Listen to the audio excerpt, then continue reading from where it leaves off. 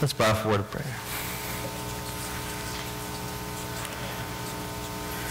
Spirit of the living God, fall afresh on us. Melt us, mold us, fill us, and use us. Spirit of the living God, fall afresh on us. Amen. You know, it's funny that I know less about preaching today than I knew 15 years ago when I moved here.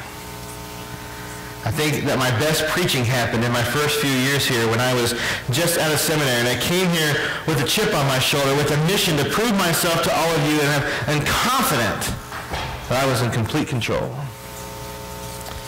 Though I also remember that last year when I was at Walnut Grove, my last church before I served here, that I stood in the back of the Walnut Grove Church to greet after worship, and Tom McGrew, God bless him, was next in line. And instead of a handshake, he put his arm around me and he said, "Preacher, you know that baseball players don't hit a home run every at bat."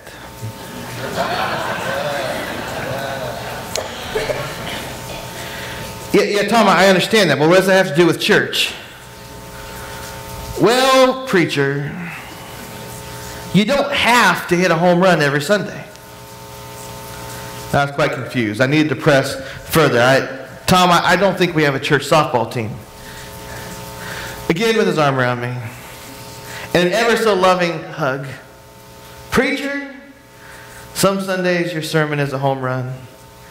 And other Sundays, not so much. Today, not so much. I have no idea where you were going with this sermon, preacher. Now, to his credit, the very next Sunday, he came out of church, put his arm around me, and said, "Preacher, now that's a home run." But in those years after, and when I moved here, I would always swing for the fences every Sunday and confidently stride back to the back of the room each Sunday to await your words of commendation because my sermon touched your heart, jogged your brain, or connected right where you were in life. But after 18 years of preaching over 900 sermons and standing in the back of the room every Sunday shaking hands, I know even less about preaching. Why does a sermon work that has no reason for working? Or why does a sermon not work when it's got everything going for it? I don't know. I mean, I'll be in the middle of a sermon some Sunday and it's a great sermon on which I have worked hard. There I am preaching, and I look out at the congregation and nothing. Dead. My bad jokes, well, I thought they were good jokes. My jokes are met with blank stares. The fire and passion in my voice is met with heads nodding off to sleep. My moments of near tears, and I want to make eye contact with you to share my tear with you. And there you are looking at your phone. And you meet me in the back of the room with a "good morning" or "nice speech," and I know I didn't connect with you. Why did I want to preach this sermon? What did I have in mind? Sometimes sermons backfire. They roll over and play dead. They limp off to obscurity, miss the mark. But maybe even worse, sometimes they work and I don't know why. I mean, I have a busy week and I'm with the youth on ASP or on a Juarez mission trip, a wedding and a funeral in the same week, my own kids' activities. Saturday night I'm down at the hospital trying to catch up on my visiting. I intended to get to that sermon earlier in the week, but I never get to a sermon early in the week. Let me lie to you there. But there's nothing to do but stand and do what I can. So I tell you a story about Galesburg, or I make an old person joke about Doug, and make a reference to the Cubs, and then I remind you that you're the hands of Christ, and I talk about community and what it means to us. And then I pray, and I tell those stories that you've never been to church before because I didn't want you to hear those stories again. And then I stagger to the end of my sermon. I limp off with a poem or a nice little anecdote, and I pray for that closing song to rescue me from my embarrassment. And what happens on those Sundays? When the service is over, I'm standing at the door, and I remember Tom McGrew saying, "You didn't hit a home run." And I think to myself, for what you pay me here, you should get at least 12 good sermons a year. That should be enough.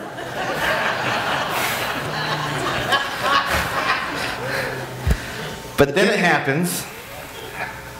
You come out, tear in your eyes, preacher, thank you. Thank you, I needed that.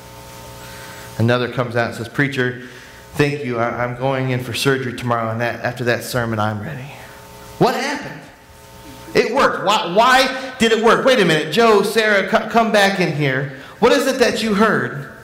I go back over my notes after church, the ones I scribbled on the back of an envelope while I was watching TV last night, and there's nothing there. What happened? So we come in here each morning with all kinds of questions rumbling around in our minds, some intellectual curiosity, I hope, and perhaps a secret or even a public longing to meet and know more deeply this one that we call Jesus Christ. And the questioners who went to Jesus throughout Scripture always got what they bargained, more than what they bargained for in Scripture. If you're looking for a simple yes and no, unambiguous answer, you don't get that. The answers always seem ambiguous. There's always a subtext in Scripture. There's always another way of viewing it. And if you get locked in too quickly, you'll miss it. There's always more going on than meets the eye. But such is the nature of faith. Such is the encounter with the one that we call Jesus Christ. You always get more than what you bargained for when you encounter him. The answers we seek may attempt to set an agenda for what we expect when we walk in the door here. But the things that we try to bury, the deep longing inside, the grief that we carry, the anxiety, the past choices that we may have sought to define us, they always have their way of being found by Christ in these spiritual moments. Today we're looking inwards as a part of our sermon series on directions. I call this Directions 2.0. As I told you before, I preached a whole sermon series in 2006 when we were going through pastor transitions and we were moving into this new facility. Well, 9 years later, we're revisiting this subject because we're at it again, standing at a crossroads with transition in our pastoral leadership. And over these last 6 weeks, my hope, last six weeks together, my hope is that we can look at the many directions that we have offered to us when we stand at a crossroads, like the picture that's on your bulletin on the screen. That before we move forwards in transition, we need to sharpen our own identity in who we are. Before we can go forwards, we will look backwards, upwards, inwards. Last week we talked about withwards. Today, before we go forwards, we look inwards. And see, for most of us, there is this Grand Canyon-sized gap between who we are meant to be and the who we have become.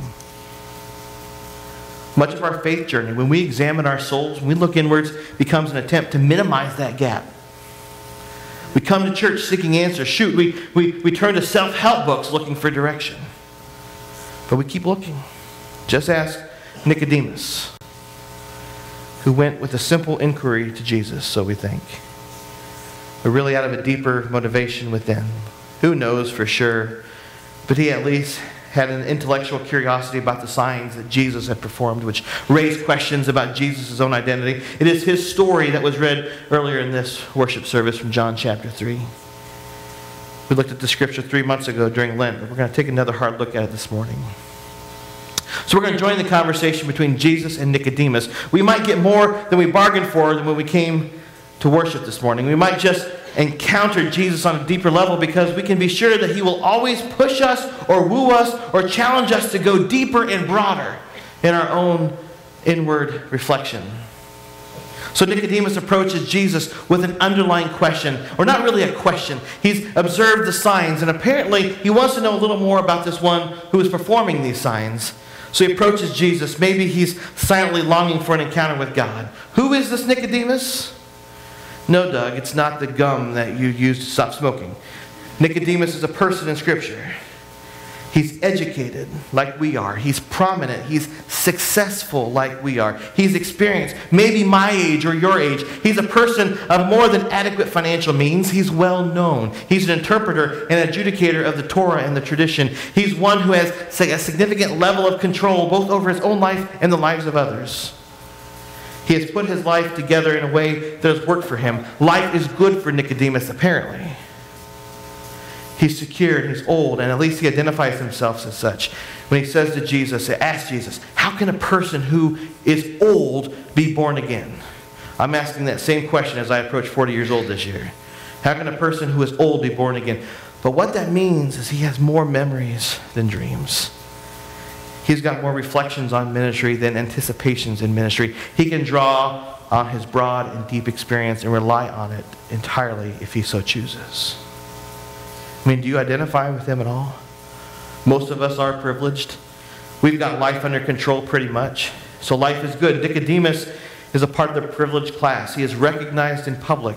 He's a public person, but he comes by night. Why does he choose to come by night?